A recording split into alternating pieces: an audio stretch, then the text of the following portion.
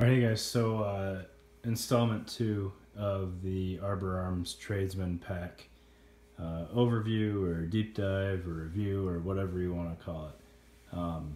This is the assortment of accessories that Arbor Arms sent me,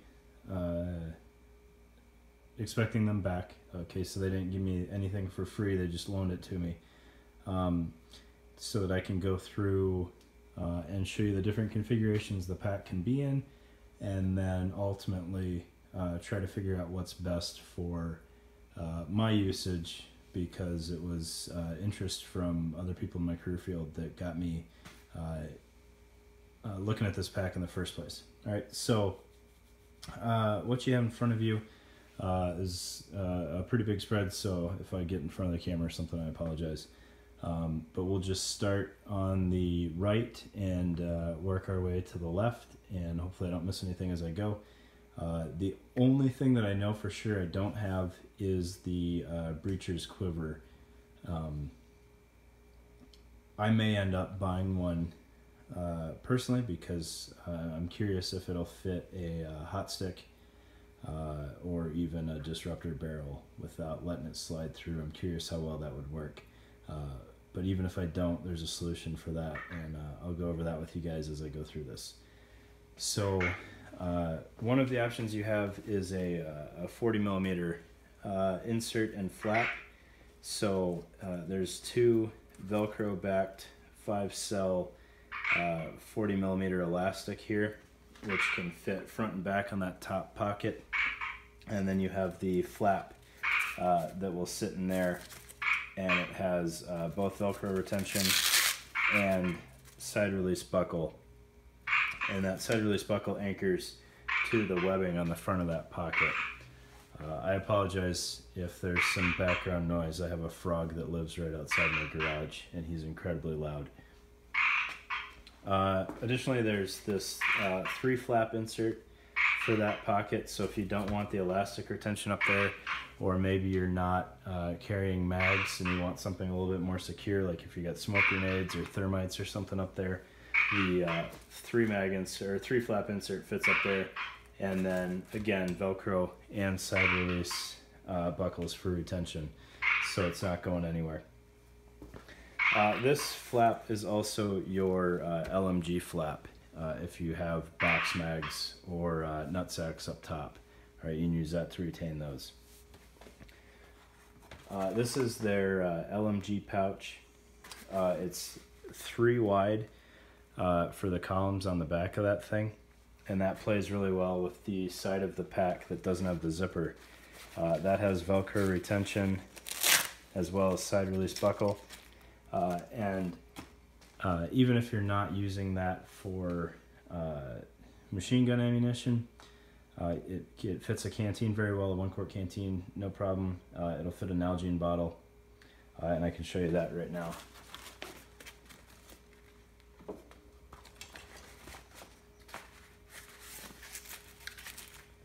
And there's still, you're a little short on the webbing there, but I'm sure if you asked Arbor Arms to get you some longer webbing on one of those, they could do that for you.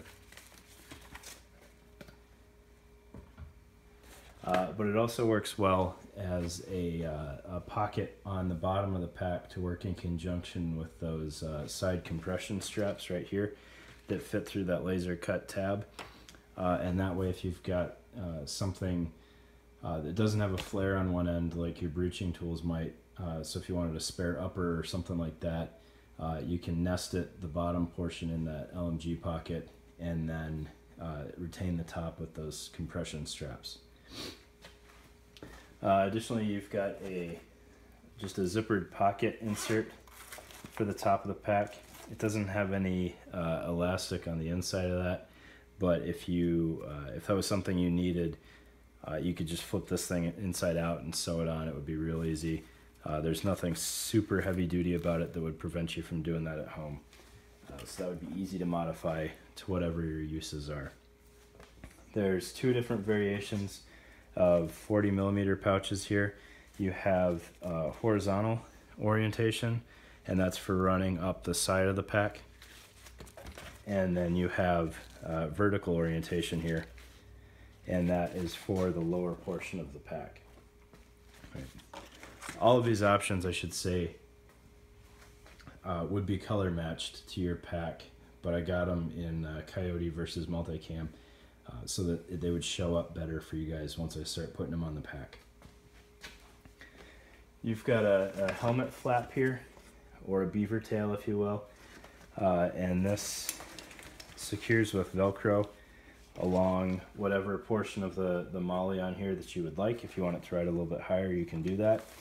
And then it has these side release buckles that go along the top pocket and then the sides of the pack. And I don't know how well this is going to show up here. I thought it was kind of a neat little cosmetic thing, but they've stitched their logo into the Velcro on the front of that. And then the back is slick. But again, if you wanted to customize this and put some Velcro on there or some pals or something like that, you could absolutely do that. And you should be able to do that at home with a regular sewing machine just fine. And I'm sure if you were doing a unit order or something like that, Arbor Arms could help you out with that. This contraption here is their radio insert, and that attaches to the bladder retention loops inside the pack. So you would run this on the inside face of the pack, and then if you had to have a bladder as well, that you would move that to the outside. And you can see this will fit a 117 without issue. I'm not a huge radio nerd, so I don't know what else is out there. And then you can control the depth with this webbing here. ASIP, I don't know if that's still a thing. It'll hold that as well. And then the straps, if you want to use this thing as a standalone pack and not integrated into your body armor, these are the shoulder straps that you can buy separately. And I will say these are very well made. They seem plenty padded for the task at hand. The only thing I didn't see in here, and I don't know if it's in there, is a sternum strap. So I don't know if you can get that separately or not. But I'll show you this thing attached so you can see how it sits on the webbing. I don't know where this shows up on their website as an option, but you can use this as a tourniquet retention under the grommets that are, excuse me, the grommets that are on the lower portion of this pocket. You just stick the shot cord out the bottom there, and it puts a tourniquet right on the front face of your pack there, so that's pretty neat. And then just an example of the shock tube, or the shot cord that you can use on the bottom of the pack for making that shot cord grid there, so that you can hang a rain jacket or something, or a really small sleeping bag off the bottom of the pack. So that should be all of the accessories that you can get with this thing. As I go through the rest of these videos showing the different configurations and everything, you'll see them on the pack. I will get you the shoulder straps here in just a minute, as well as the helmet thing, and probably the radio carrier, so that you can see that, especially since I don't have a 117 at my disposal to show you in the pack. We'll just knock that out now. Some things with the helmet thing, I'm also going to try that out eventually with a Chia, see how that fits in there. You could potentially use it for one of the smaller robots. I'm not going to, because I don't think it would work with anything we have, but it's a possibility. So let me go ahead, clear the table off, and get those shoulder straps installed for you. Alright guys, so there is the helmet pocket attached to the pack. You can see those Velcro tabs down there attached to the front molly. The side release buckles up top, you can put those at either level. If you're going to have something fairly bulky, you can drop it down and still take up enough slack. If it's something pretty small, like I would imagine when I try this with the Chia, I'm going to need it up high so I have as much slack that I can take out of there as possible. And then the side release buckles attached around to the sides. Alright, and you know, depending on your load, you can play around with that a little bit. The sides might need to go higher or lower, but there's plenty of slack to take out of there, as well as to loosen it up for a bulkier item in there. All right. So that is the helmet pocket. Here are the shoulder straps mounted up, so you don't have any excess hardware. Everything that would be used for mounting to your plate carrier comes off, and then the shoulder straps go right in their place. So it mates up really well. You can see you have a ton of adjustment on the top for going over your body armor and whatnot. If you've got a hydration pack on your plate carrier that you need to take this over top of, there's plenty of play up top, or you can suck it all the way up so that your pad is basically coming out of the top of the pack. And then around the bottom, you have plenty of adjustment too, so that you're clearing both your front and back plate going over top there. All right, and like I was saying, those things feel plenty padded. The only thing you might need maybe is a sternum strap, which I don't know if Arbor Arms offers. Personally, I've got a Mystery Ranch Mystery Cinch on most of my vests, so if I was using this for a crazy heavy load or something, I'd throw that around there for a little bit of security. All right, I'll go ahead and open this thing up and show you the radio pocket now. Alright, so looking at the radio pocket, hopefully you guys get a decent view of this. Again, I don't have a radio, so I can't show you how much of the pack that takes up, and I apologize.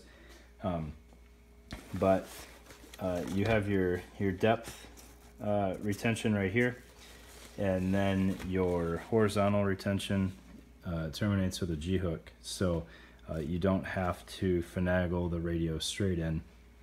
You can undo that and it'll slide in a lot easier. And then you can see the what's usually a sternum strap buckle there. It pops through those laser cut holes really easy, as long as you do it the right way. If you start feeding this loop end through first, no issues at all. If you go the other way, it's pretty tricky. And again, those are just mounted on the hydration bladder loops up top. So that is your radio pocket. It's all laser cut and really cleanly made.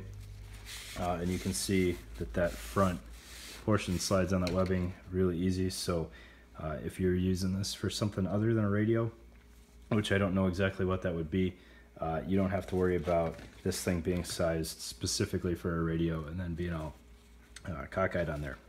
It'll work, no worries.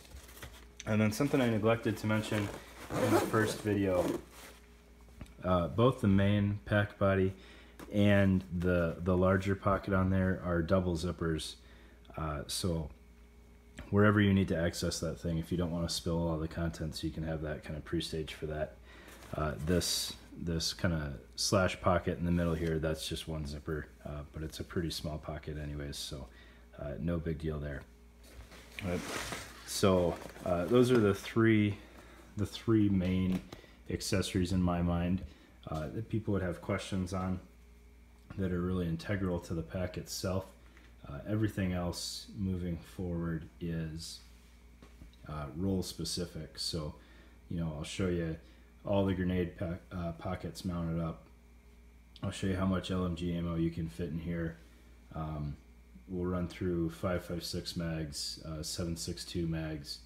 I'll try setting this thing up for EOD use, and I'll run it through some training ops to make sure I know that it carries what I imagine it'll carry, and we'll really work through this thing together.